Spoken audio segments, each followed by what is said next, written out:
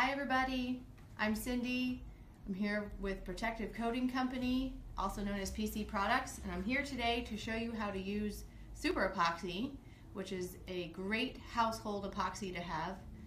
It sets up in about 15 minutes, fully cured in 4 hours, and it clears. It is about a clear gel type epoxy, and I'm going to show you how to use it on something that broke.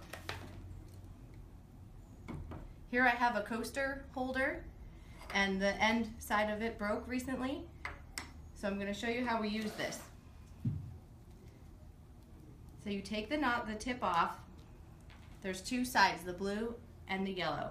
I'm going to depress the plunger, mix out a little bit, and I'm going to back off the plunger so that I stop the flow. Put this on a paper towel.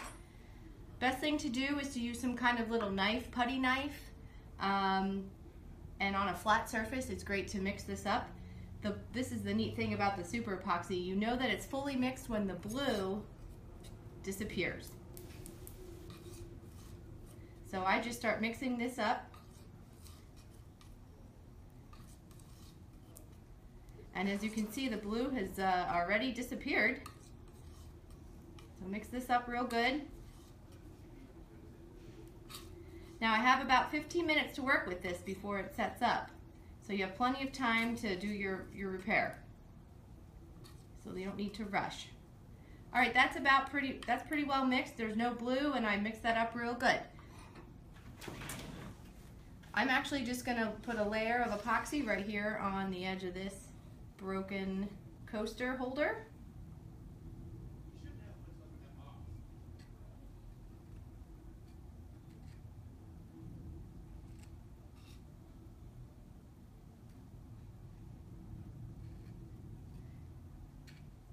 Nice and thick, so it's not going to drip. There we go.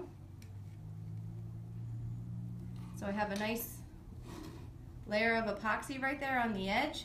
I'm going to do a little bit on the bottoms too, so that when I go to adhere this, it's going to stick real well.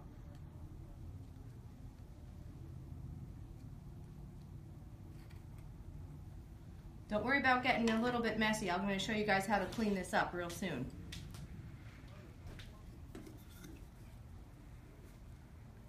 I had a couple little holes that was supposed to fit right in. Perfect. So it goes right in there. I'm going to push that down a little bit.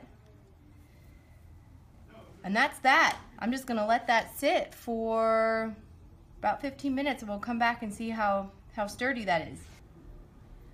Now I have a little bit of a mess here that I made with the SuperEpoxy, so the best way to clean that up and make it nice and smoothed out, use some denatured alcohol on a little rag or a paper towel and just simply wipe that off.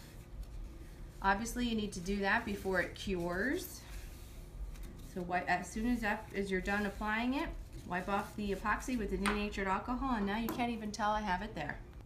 Okay, I've come back here. It's about 20 minutes later, and this is all locked up real hard, and my coaster is repaired.